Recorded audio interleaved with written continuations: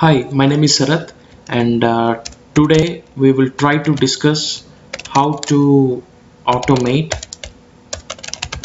and run Selenium test cases using an IDE. Right. So I believe this is your project bonus part, and in case you do and execute and show it, you will get an extra credit. I believe your project due date has already crossed, but you still have a week to show a demo. So in case if any one of you are interested to give the demo and get the bonus part of it, this video should be helpful to you all. Okay, so in order to achieve this agenda, what we need is we need an IDE. Essentially we're going to use Eclipse. Eclipse is an IDE for Java, and we need a few of the external jar files, right? And also we need test cases from Selenium, right? So these are the three things we needed, and the process which I'm going to demo you is one of the easiest process. You don't need to download any additional plugins, no need of installing any additional dependencies, Maven, and so on. This is a very simple process. So let's get started. Again, what I will do is I will go ahead and I will give you these instructions. These instructions will help you in getting your job done. And also in these instructions I have mentioned the links, right? These are the links where you're required to download the additional jar files that are required for the execution. So I will post these instructions for you.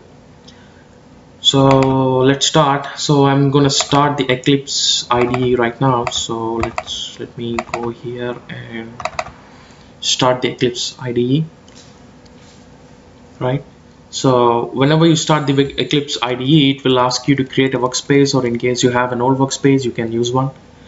So since this is my project, so what I will do is I will create a workspace with the name project. For those who already know Java and Eclipse, this is pretty simple task for you, but for those who don't, right, I will explain you in a very simple terms.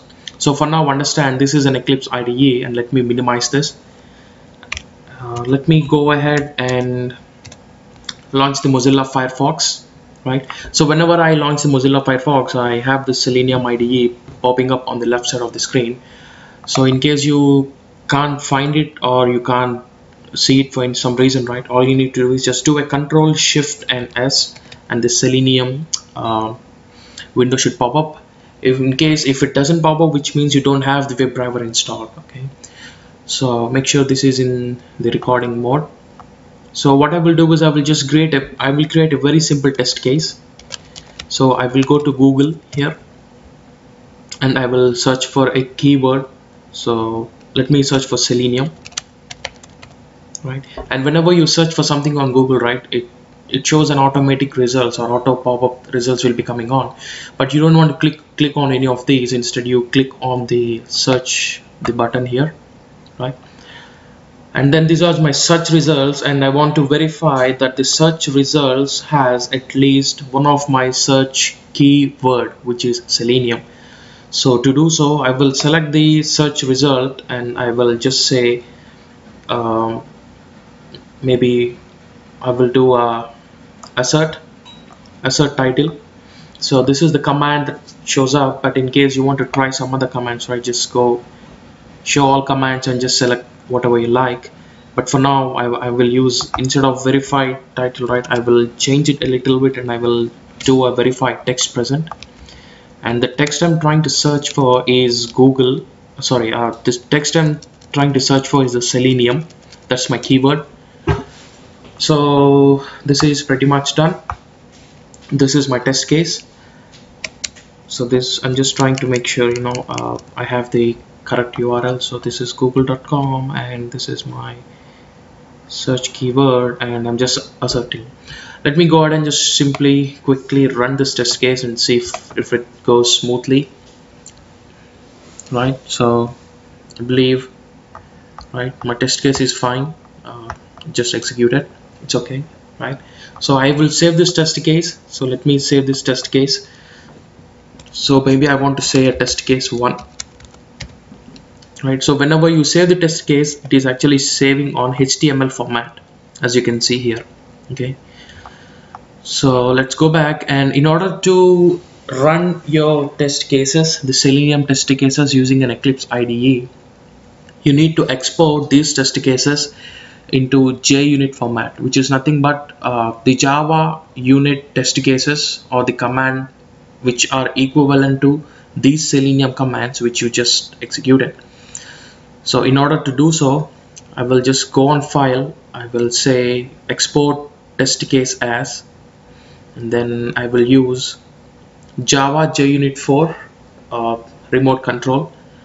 Right, the reason why I'm selecting this one is because JUnit is nothing but Java compatible unit test code which runs on any Java IDE, and we actually have a Selenium web server, or you can say maybe a Selenium remote control web server, which actually controls the execution of the test cases on your web browser when you run it through the IDE. So since we already have the Selenium web remote control, so what we do is we select this one, and maybe you just give a name. So maybe I want to say my test case. Okay, this should be okay, my test case. And remember, the difference is when you create the test case, when you simply save the test case, it is saving on HTML format, right? And when you save the test case as JUnit 4 Java or JUnit 4 compatible version, it is actually saving the file in the Java format. You can actually open the file and see there are Java instructions here, right? So this is the code that you need to work on. So let's go back, go to the Eclipse. For those who already worked on Eclipse or Java before, this is nothing, but for those who did not, you simply go click on file, new, and then create a new Java project. So I will say a project name, any name that which is relevant. So I just say project name and I say finish. Let me open my package explorer here, and I see my project is created. Under source, I need to create a new package, right? Essentially a project has a package, and the package is a collection of classes and interfaces. Okay, so let me go here and say package. Right, so in the package I want to say name as my test case and say finish, right? And I will say new class. Package is nothing but collection of classes, so I will create a project and then package and then a class. So my class name I want to give is, right, maybe I want to say test case automation, right? Test case automation. Let me click on finish. This should open up my the actual code. Maybe we can close these. Okay, so let me go back here and open the test case that I just created. This is the JUnit version of the Selenium commands, so just copy the entire code, as simple as that. So just go ahead and paste it.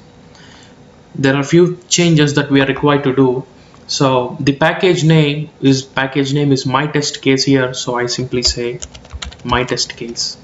Okay, and the second point is whatever is the name of the public class, that should be the name of the program.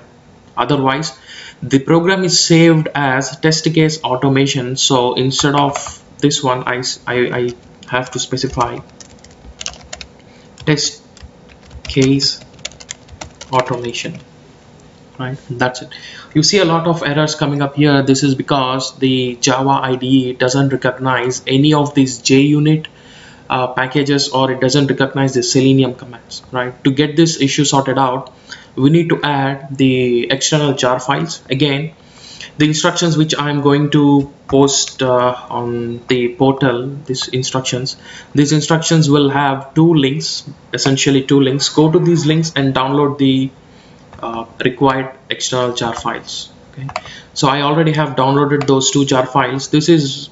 First jar file is the Selenium server standalone jar file, and the second jar file is to support the JUnit commands, right?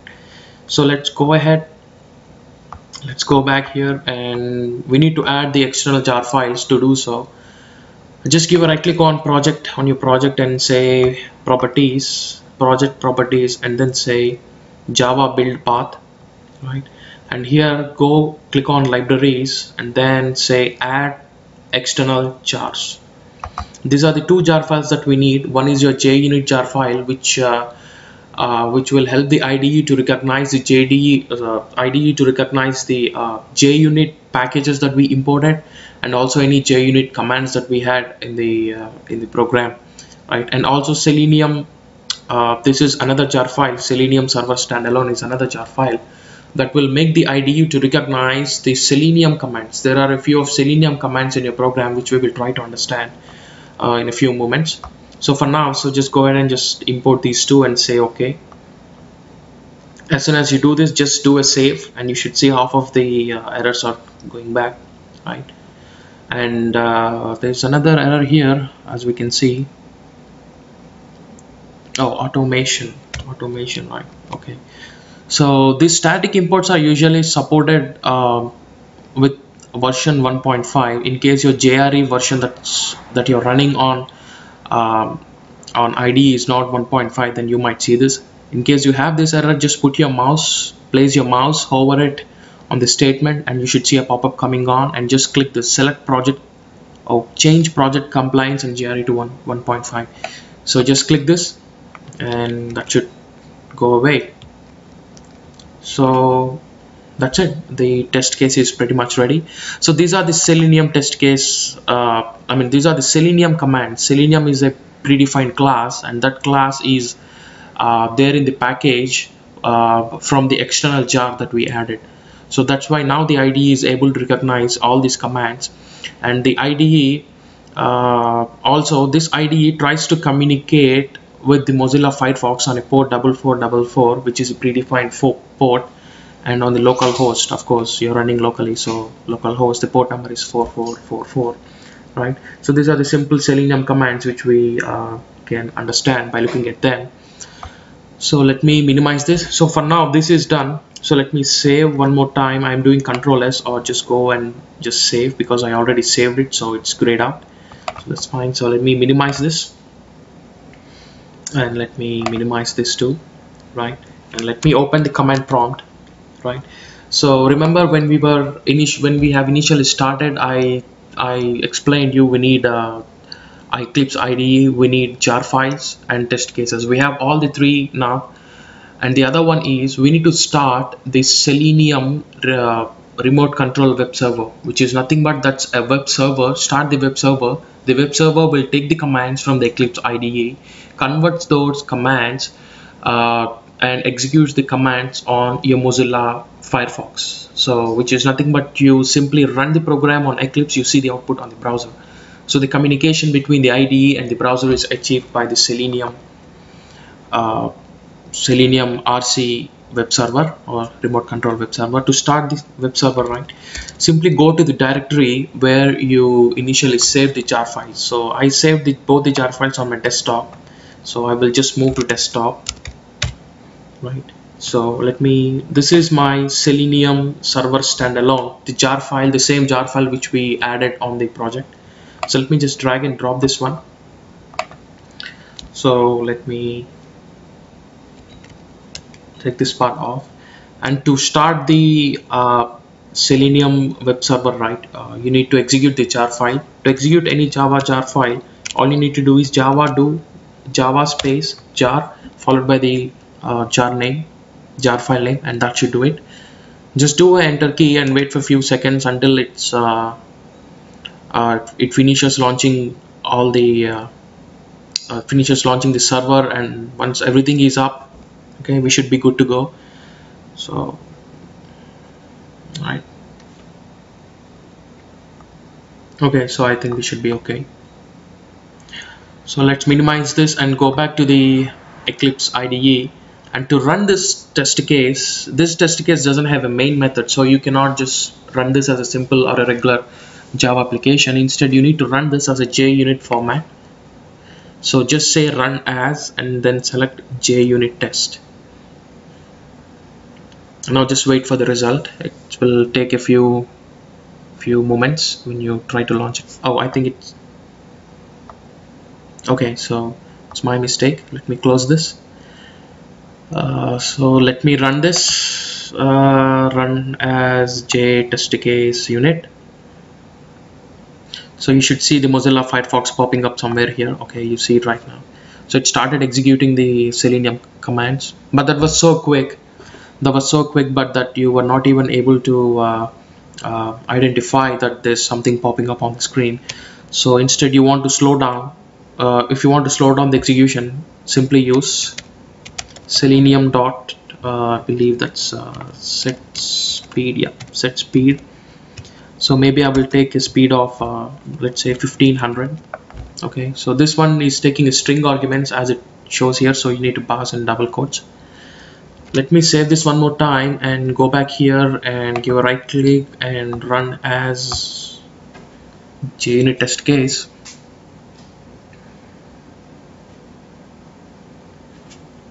Okay, so I already have a pop-up coming on here. Okay, so that's it for now. So what happens is when you run the code from IDE, the Selenium web server is communicating between the IDE and with the web browser on port 4444, and it's simply translating these this JUnit program into the instructions, and it is running on the web browser.